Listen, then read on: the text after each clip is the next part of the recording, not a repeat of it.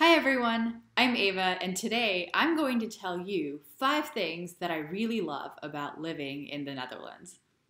But before I go into these 5 things, I'm going to have to give you a little bit of background about myself. And I promise, it's just a little bit, teeny little bit. So let's get to it. I met my girlfriend, who is Dutch, in 2016, so about 4 years ago, in the US when we were studying together. Since then, I visited the Netherlands about twice a year, and we would actually spend full summers in the Netherlands. And in 2019, I decided to take the leap and move here permanently.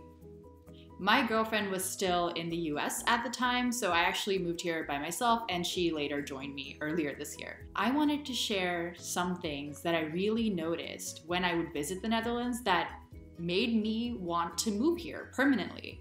And I've continued to notice these things now that I actually live here. Now, I must say, I have more than 5 things if you talk to me, but I decided to pick the things that really stood out to me as an American, and these are pretty big things, at least in my opinion. So let's get to it. Thing number 1. So I just mentioned that I moved to the Netherlands right before my girlfriend did, so there was a period of time when I was here by myself. And what I was really surprised by is the sheer number of her friends who contacted me to make sure that I was settling in properly. So they would contact me for coffee or to get dinner or to just hang out. And I was really touched by it. And I'm not trying to say that in America people aren't nice, but this is an extra level of thoughtfulness. So yes, my thing number 1 is that Dutch people are actually really thoughtful. And I know I sound really surprised, but I think that's just because this is one of those things that I saw a little bit before actually moving here. But once I moved here, I was completely overwhelmed by it in the most positive way. And I should say that in the US, it's not that people won't check in with you, but they don't go that extra mile to, ask you for a coffee or to meet up, mostly because people don't have time and are working themselves away. But that's a point I will get to in a little bit.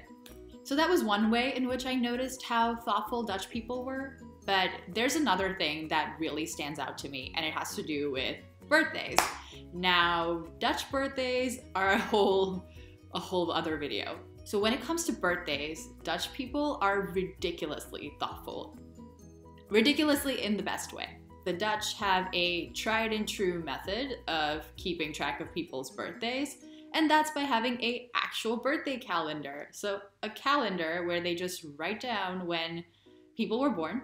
So many of my girlfriend's friends actually have my birthday on their calendar, which I find so touching. It's like, oh my God, that's when you know you really made it into a Dutch person's heart, when you have made it onto their birthday calendar, which, fun fact, is in their bathroom. I should stop saying in their bathrooms or in you Dutch people's bathrooms, because I have one in my bathroom now, and that's when I felt really pleased. I was like, this is assimilation into a new culture at its best. I have a frickin' birthday calendar in my bathroom. But Dutch people will use this birthday calendar to actually, make sure they wish you on your birthday, and here's the best part, send you a card, get you a little present.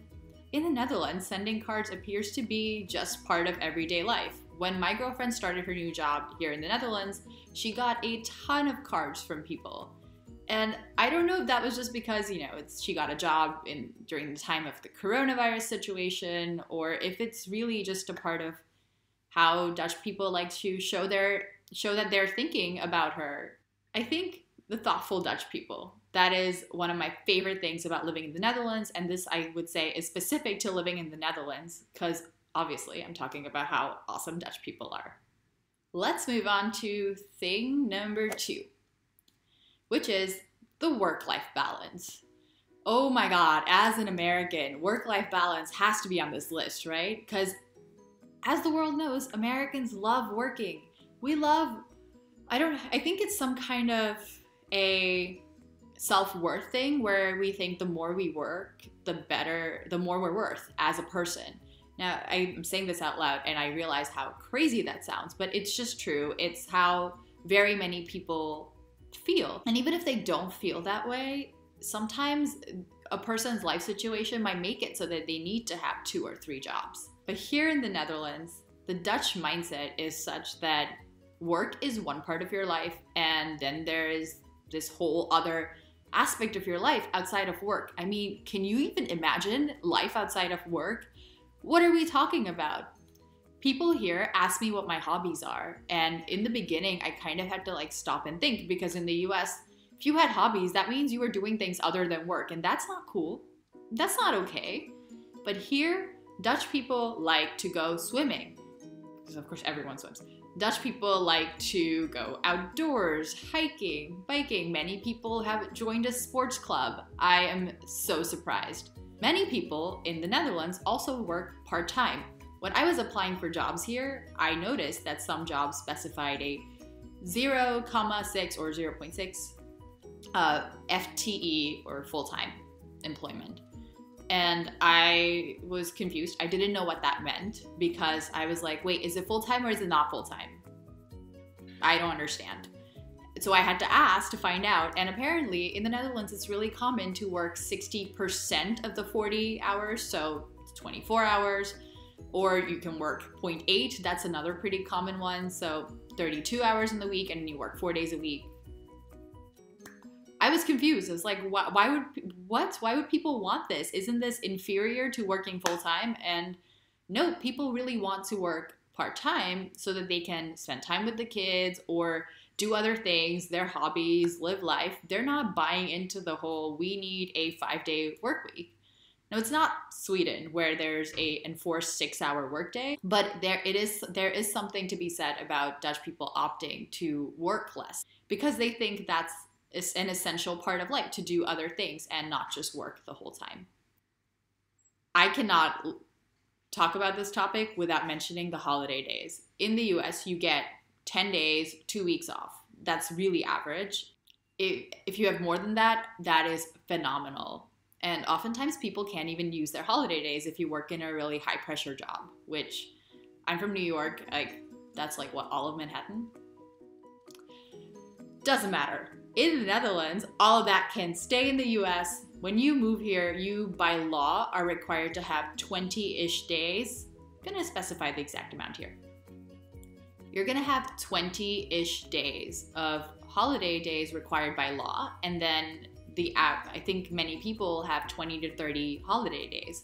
So I have 24, my partner has 30. Those are so many days. And I met someone last week who has 8 weeks, she told me. And this is not including the national holidays and stuff.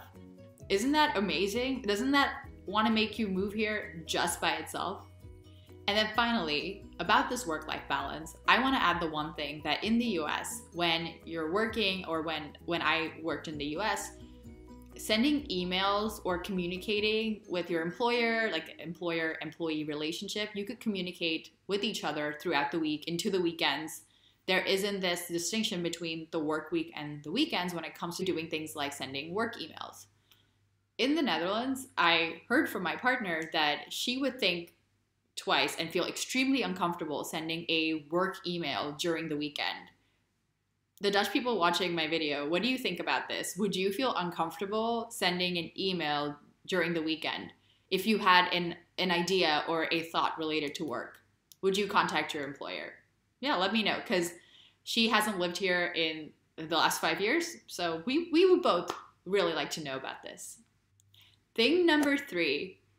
This one might start off a bit funny, because I'm going to say I love that I pay high taxes, because high taxes equals high reward. I'm going to give some very simple examples about what that's like, what paying low taxes translates to in the US to illustrate my point. So in the US, biking is a challenge for many reasons, mostly because people aren't familiar with bikers on the road, but also because there are so many potholes on the street. When I moved to the Netherlands, I could walk without falling. I could bike without fear for my life, or without, being afraid that if I go too fast, I'm gonna get into a pothole and then just fly out. Nope. So paying the taxes for maintenance of your country is a fantastic idea. And I also like where the tax money goes to. It goes to social benefit. I think having social security because I pay high taxes is amazing. I mentioned in the US, people will work 2 or 3 jobs sometimes because their life situation will force them to. Well, in the Netherlands, if you need government help for whatever reason, you can get it as a member of Dutch society. This could not have been more apparent when the corona crisis situation hit. In the Netherlands, many people got 90% of their salaries. Now, I know it's not perfect. There are a lot of issues that go with it and with people getting their money, especially if you're a freelancer. But there are still government initiatives. People weren't afraid of ending up on the street homeless. Whereas in the US, it means homelessness. It means not having health insurance if you don't have a job, because you don't have Social Security in the same way. Now, I know Americans might find this a bit too extreme where they say we do have Social Security, but it is not the same. It is absolutely not the same.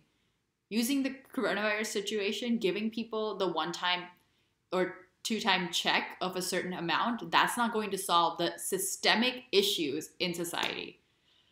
I got really heated up here, but this is so important to me to have this community bond to make sure that everyone is taken care of.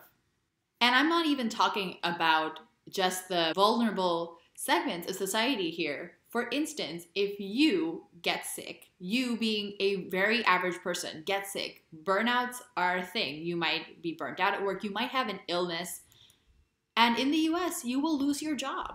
If that happens to you, it's a really terrible situation. And then not only are you ill, but on top of it, you have lost your job. Whereas in the Netherlands, for 2 years, you keep your job if you are sick and unable to work full-time or unable to work at all. Okay, so I'm going to stop there because I'm getting really, really heated. This is a really important topic to me because I'm enraged by the situation in the US for many reasons now. And even just talking about anything to do with the problems there, it really gets to me. And I'm American, so I guess that's not that surprising. But moving on to nicer, more fun things is number 4, which is I really moved here for how much history and culture there is all around. When I walk into the city center in Utrecht, or honestly any city in the Netherlands, Amsterdam, just what I see is history and culture and beauty. I can be a little superficial that way, and I really love how beautiful everything is. I love seeing that the buildings are from, centuries ago, from the 1500s, from the 1400s. My apartment building is from the 1500s. I just love it, and you see it in things like the beautiful details on the window, the architecture styles, and just having that kind of old city vibe all around you just adds so much to your life on a daily basis. Like, I'm happy when I walk outside my apartment and just go for a walk or a bike ride throughout the city. It's really great. And I say city because I am a city person. It's really hard when you've grown up in New York and Mumbai to not be a city person. But I do love the Dutch countryside too. There are these amazing, gorgeous Dutch houses with like the thatched roof and oh my God, I love it. It just adds so much beauty to everyday life, and what is life without beauty? I also want to, of course, mention the Dutch history of art, because there's so many Dutch artists, and you can learn important figures in Dutch history by kind of learning the street names, because they're all named after important figures in Dutch history. There's some problems with that, but we're not going to go into that here. And you can just go to the museums and enjoy Dutch artists. And it's really nice so I, as an American, don't have this feeling very often where I go into a museum and see artists from the country that I'm living in. That's a really simple pleasure, I find. Whereas now, when I go in and I think, oh, this is a Dutch artist, one of like many, many hundreds. And I can say, oh, that's a Dutch artist, and I'm learning something about the place that I lived in. And that just really makes me feel like I'm surrounded by beautiful things in history. And of course, have you seen the pretty canals in the Netherlands? Have you seen how beautiful they are? Why wouldn't you want to live here? It is beautiful.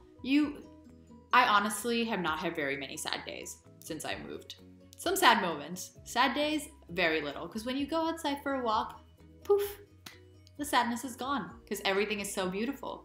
And you just want to spend all this time in this beauty. Number 5 is how gezellig the Netherlands is. The Netherlands is a very cozy country. And I love that about the culture and the lifestyle here. So I have another video on some gezellige Dutch things, but I want to just mention that it's the way of life of making sure that everything is nice and cozy and pleasant that I really like about living here. But aside from the things I mentioned in this video, I want to say that I really like the everyday little things that are done to make life cozy and very pleasant. So for instance, I only associate buying flowers in America with a really traditional American family. Whereas here, I mean, people my age just go out, buy flowers, make sure the aesthetics in their house are pretty and nice and warm and welcoming, cozy. It's not just very practical and functional. That's what I associate with the US. But maybe not cozy, you know, like I'm totally buying into making things cozy and nice. And when it comes to cafes, I'm not going to go into a cafe that's not gezellig. And Dutch people know that. They know that Dutch people won't go into a cafe or a restaurant if it's not cozy. So there are like little pillows and blankets everywhere. This whole culture of gezelligheid just speaks to me. And I was sold. And so I moved. And now I'm very happy. And this is my happily ever after story. Okay, so I wanted to make this video to, well, celebrate all the awesome things about the Netherlands with the awesome Dutch people watching this video. And I also wanted to make this video for Americans to see what life can look like in a different country, in a different culture. So if you Dutch people have anything else to add, let me know in the comments.